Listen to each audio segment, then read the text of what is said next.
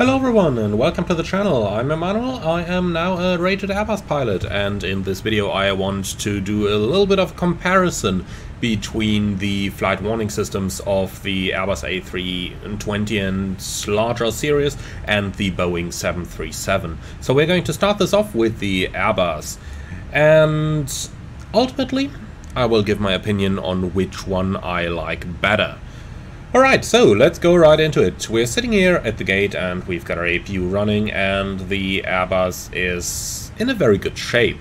However, let's go ahead and explore how the flight warning computers are going to work and what's going to happen, and later on let's see the same in the Boeing 737. Now the latter is going to be rather interesting because I'm sure that there is more to it in the 737 than you actually think. Alright, so let's get started. We will start with the Airbus, and the Airbus is actually rather simple. If something goes wrong, it's going to show, right? Well, almost, because there will be some differences to it as well. For example, there are cautions that simply show without any accompanying attention getter, like master warning or master caution up here. There are warnings which get a single chime, there are some with a continuous repetitive chime, and then there are some which are simply getting suppressed during certain phases of flight. So there is actually a little bit of logic into it, and the computer also does automatic prioritization of the failures that you get. So let's take an example. We'll take a primary zone controller failure over here. So we can see the failure is in and activation is immediate, and you can see it shows us condition zone regulator fault, but it doesn't tell us any procedure associated with it, and the attention getters do not illuminate. So this really tells us, well, there isn't that much to worry about, simply for the reason that the alternate controller has taken over. So you can see that up here, alternate mode is enabled. We do have two systems, so we don't get any attention getter coming on over here, because it simply is a, oh yeah, that thing is out, but something's taken over. Alright, so let's fix that and go ahead with another malfunction, which is probably going to be a little bit higher in priority. So in this one, we'll take a pack overheat. So I've just enabled this. It's going to take a little while. We can see the pack temperature rising over here on the bleed page, and at a certain threshold value it is going to trigger master caution, which is then going to grab our attention. So let's watch this come up. I believe at about 250 degrees the system is going to recognize that something is wrong and going to throw us the malfunction. So here we are, 250, tiny bit more maybe. You can see how the computer is constantly monitoring things, but here we are. So we got the master caution. Let's reset that. Air pack 1 overheat. And this is a little bit more severe because it needs our attention in that the pack is going to shut down. However, look at this. You can see how the computer has automatically closed the pack valve already and so is basically taking care of things. Let's go ahead and work our ECAM procedure. So, pack 1 overheat, pack 1 off. Okay, that's air condition, pack 1. We can see the associated fault light up here that we need to check as well. So when the ECAM throws us a message, we always need to cross-check on the system display or on the associated overhead panel lights that there is actually a fault. So we got the fault light up here. So let's execute the ECAM. Pack 1 off. Off. You can see this basically doesn't do anything now because the computer has already taken the step before we hit the switch. So we are basically just bringing the switch into alignment with the computer. Now it tells us when pack overheat out, pack 1 on. So we can now look at the temperature over here and turn the pack back on. Now this is the moment where the instructor would often just kill the fault, so that when you actually put it back on, you can see the effects straight away. So air pack 1 on.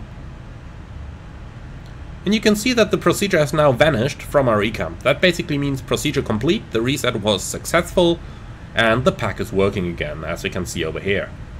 So now the computer is going to bring things into order again. Like you can see, the right pack is still running on high flow, the left one onto low flow, but that is going to take a little bit of time until it's going to normalize again. So that is pretty much how the system works in normal conditions. So how about we take something a little bit more serious in order to show how the system is going to prioritize things. So let's go ahead and get a trim air fault. So condition, hot air fault, hot air off. Okay, let's not do this for now, because what we're going to do next is we're going to fail a system that is going to be a little bit more important. So what might that be? Well, let's go ahead and no, I was about to take a generator offline, but that's maybe not a good idea. But let's go ahead and, for example, switch on the fuel pumps, and then we're going to kill a fuel pump. Okay, so let's go into fuel, and then fuel pump left 1. Okay, let's fail that. So, here we go. Fuel left tank, pump 1 low pressure. And you can see the aircraft is now prioritizing things. So, in this case, it says that the hot air fault is more important than the fuel tank pump fault. Now, that is obviously because we still have redundant pumps, but we don't have a redundant hot air system. So for that reason, the computer is now saying, well, that one is more important than that one. Now, if we were to, for example, light up an APU and put that thing on fire, then we would see that it would even make things a little bit more dire, as it is going to prioritize that. Okay, so let's go ahead and go for an APU fire. Now that is going to kill the airplane's electronics, and you will see the APU automatically shutting down when that happens, but let's go for it. Okay, see that? The APU has reacted and has automatically shut down, but we can see the firelight illuminate up there. So, for a brief moment you could also see how the APU fire indication was on top of all the others on the ECAM. And if we now go ahead and connect, for example, the ground power unit, then you will be able to see it in action. So let's go to ground services. I want a ground power unit, please. Thank you.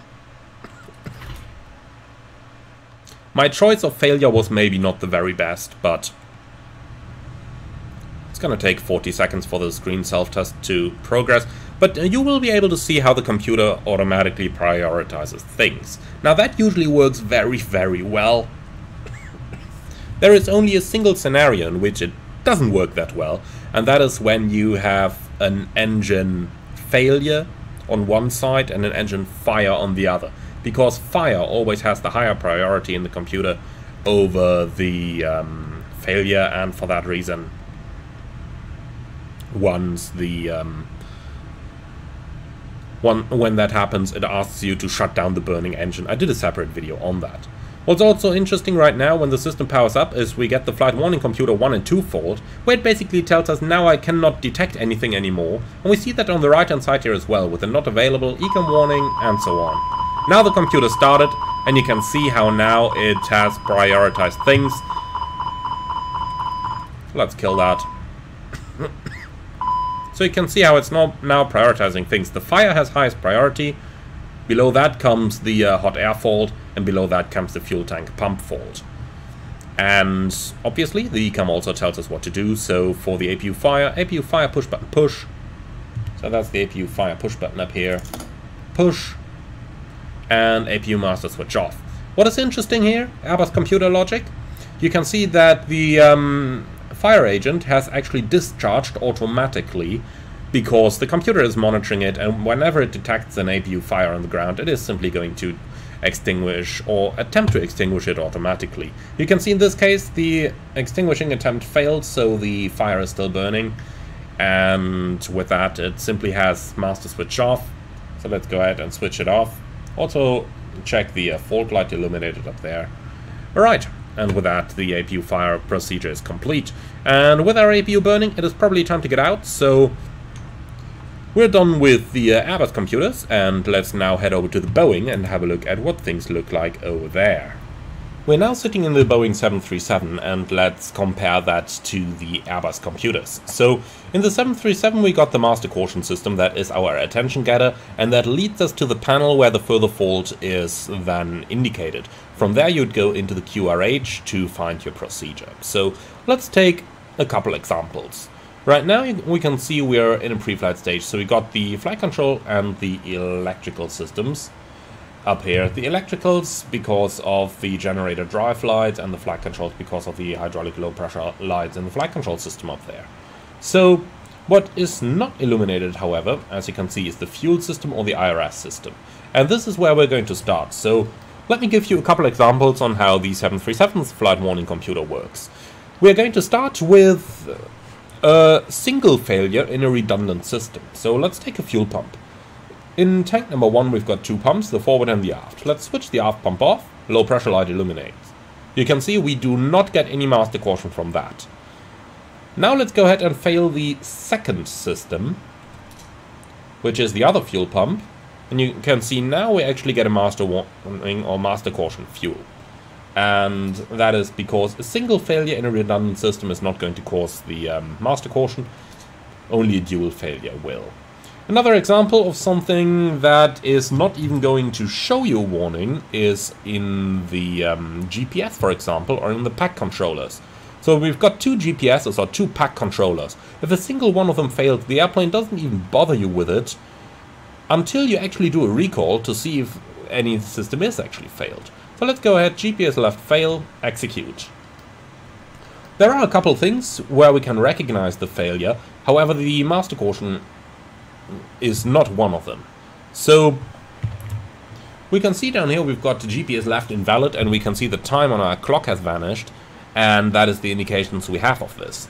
However, we are not seeing anything on the actual panels, so no master caution. And if we look up here at the IRS panel where the GPS light is situated, then you can see that is not illuminated. The reason for that is that it is a redundant system and the right GPS receiver is taken over, and therefore the plane does not even alert the pilots to it until you conduct a recall. So let's go ahead and do that right now.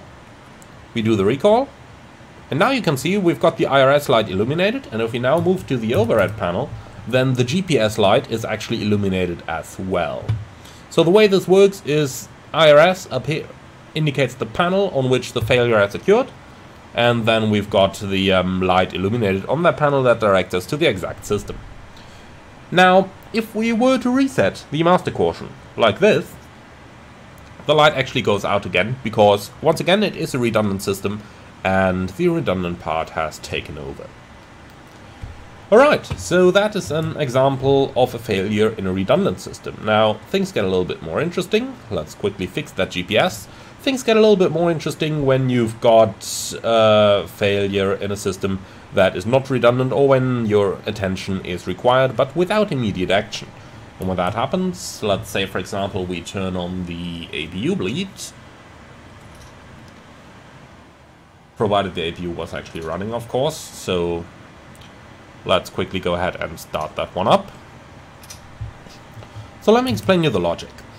When we have something where immediate attention of the pilots is needed, like for example the APU bleed being on with the engine bleed on as well, then we get the dual bleed light illuminated, because if you advance engine thrust in that situation above idle, then you might damage the APU system. So for that, immediate pilot attention is required, but later pilot action might be required.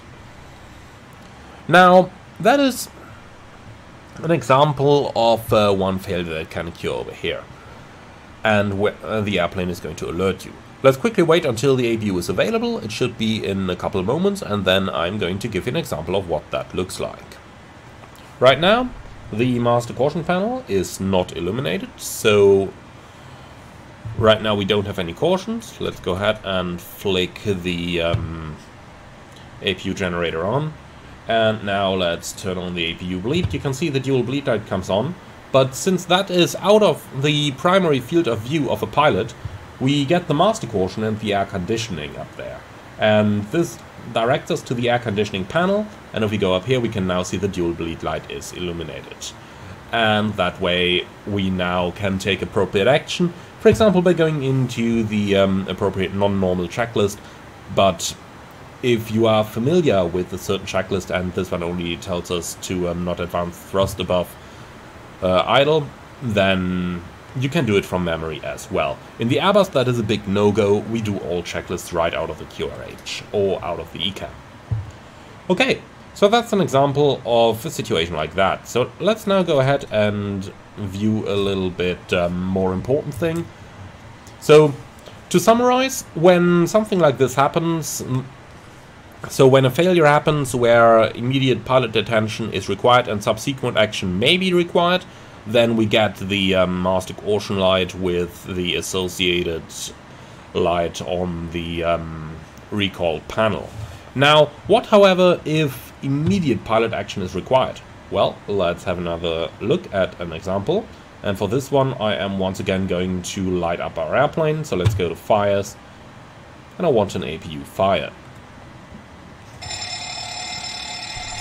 Well, this one obviously brings up a warning horn, like the fire warning bell up here. Let's go ahead and cancel that.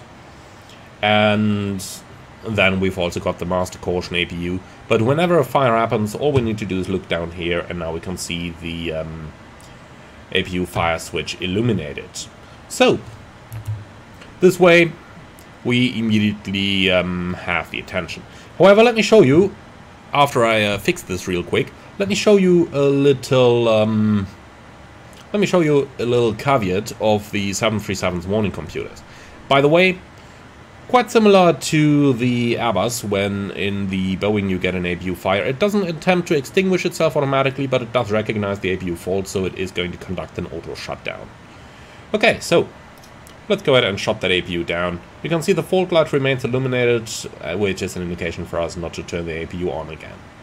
Okay, so there is a little caveat in the 737's warning systems, and this one is in particular for the overheat warnings. So Boeing considers the entire thrust lever quadrant and the engine fire switches to be in the primary field of view of the pilot.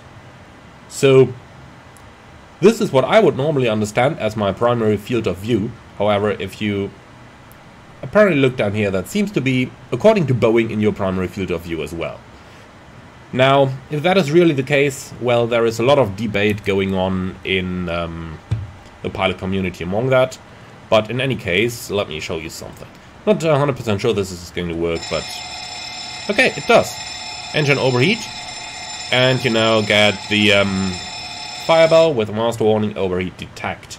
However, if you look down there, okay, this is interesting. The fire switch shouldn't illuminate with that. So this is not represented correctly. Normally you'd only get the overheat down there and not the fire switch. So you don't have any attention getters normally for this. And Boeing expects you to see this on your own, which is a little bit interesting. So that just goes back to the 60-year-old warning system that you have on the 737. Alright, so with both the Airbus and the Boeing system and their way how they function in mind now, what is actually better then? Well, the regulators around the world are somewhat taking that away from us, in that they clearly say the way the ECAM, or in the newer Boeings the ICAS, works is the better way. And I do fully agree with it. Now, in the 737, if something goes wrong, for example, you get that drive light illuminated up there, then you'd have to go into the paper QRH, find the drive checklist, and not in all cases the checklists have good naming. In most cases, you simply go by the name of what's on the indicator there, and you are going to find a checklist. But what, for example, if something is wrong with your flaps or your slats and they stop at a position where they are not commanded? Then you have 3 different checklists available, like an asymmetry, like a skew, and so on, and you will have to find the correct checklist yourself, which can be a little bit tricky. Even though the checklists are built in a way that they try to direct you to the correct checklist if something, if you accidentally choose the wrong one. However, the system is not fail-safe, other than the Airbus system, which, well, to my knowledge, hasn't given a faulty or hasn't given the wrong checklists for a problem that was detected correctly yet. In any case, both of them work, and the fact that the 737 is flying for like 60 years now with a warning system like this shows that the system works as well. And seeing that Boeing has just recently been able to pursue the FAA to be able to certify the 737 MAX 10 with the same warning system, even though there would technically speaking have been a bit in the deadline that it wasn't allowed anymore, but they got to convince the FAA to do it that way. So apparently the system is still good enough that it works, and I do have to say, on my 5 years flying the Boeing 737, I felt absolutely comfortable with the way the system worked, and pilots were able to work out everything quickly. However, I do have to say that I believe the Airbus system is the superior system. Now, obviously I don't have the direct comparison between the newer Boeings like the 777, the 787 or 747-8 with their electronic checklist systems, which also pulls up the correct checklist for you and automatically detects system states, quite similar to the Airbus, just with a slightly different layout. So I don't have a direct comparison there, but I'm probably going to do one once the PMDG 777 is released. So that's going to be it for this video, guys. Thank you very much for watching. Do let me know in the video description below which of the two systems you find superior. I'm very much looking forward to read your thoughts on this and how you get to the conclusion that you actually got to. So do put it in the comments below, as I'm very much looking forward to read that. Finally, if you liked the video, do leave a like on YouTube, as well as it does help with the algorithms. And if you are up for more, don't forget to subscribe to the channel. Thank you very much for watching, everyone. Finally, if you do like what I'm doing, I would love a small donation through the Buy Me Coffee link in the video description below. But until then, I am totally looking forward to see you all again on the next one. Thank you very much for watching, and I see you over then.